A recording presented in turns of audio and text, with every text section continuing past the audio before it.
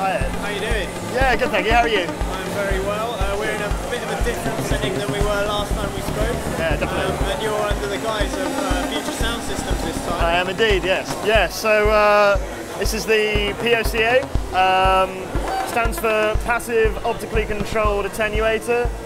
It's a set of 4 gates.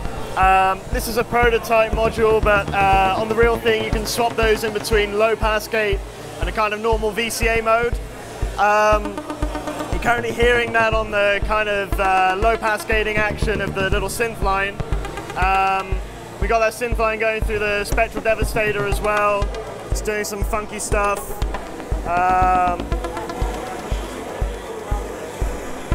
And yeah, it's just a kind of little demo rig that we've brought down. A bit of kind of CV and sequencing bits and pieces down there. And then most of the actual kind of audio signal flow up here.